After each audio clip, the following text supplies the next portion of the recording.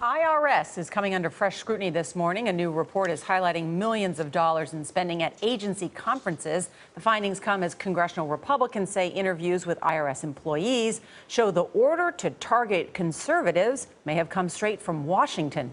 Nancy Cordes is on Capitol Hill. Nancy, good morning.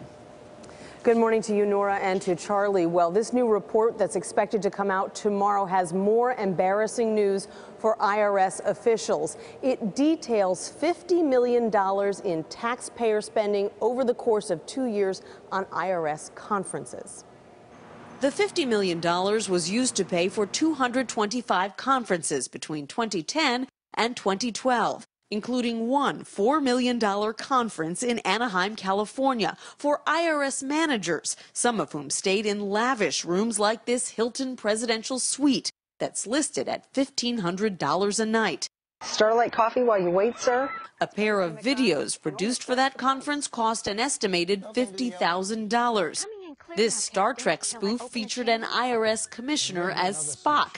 He reportedly snagged one of those pricey presidential suites. And believe I have found a gathering of leaders who could be of assistance. House Republican Darrell Issa called it yet another example of government excess. The culture of the federal workforce is one where I don't think you can underestimate that if you don't keep reminding the voters, but also the federal workers that we're watching, this will happen again. The IRS is still being investigated for singling out Tea Party groups for special scrutiny when they applied for tax-exempt status.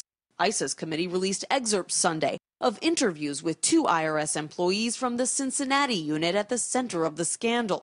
One employee was asked, "Did your supervisor give you any indication of the need for the search? Any more context?" The employee replied, "He told me that Washington, D.C. wanted some more cases." Republicans say it shows the targeting wasn't the work of rogue agents, but was ordered by managers in D.C. Democrats say that's a stretch. Former White House senior advisor David Plouffe. No one has indicated at all that the White House was involved. The IRS director was appointed under President Bush, served under both presidents. And Democrats say that in all of the interviews that Congress has done so far with workers in that Cincinnati office, no one has named a manager in Washington, D.C. who ordered that Tea Party groups be targeted. Nora and Charlie, the head of the IRS, just appointed by the president, will testify for the first time on Capitol Hill today. He's got a lot on his plate very quickly. Nancy, thanks.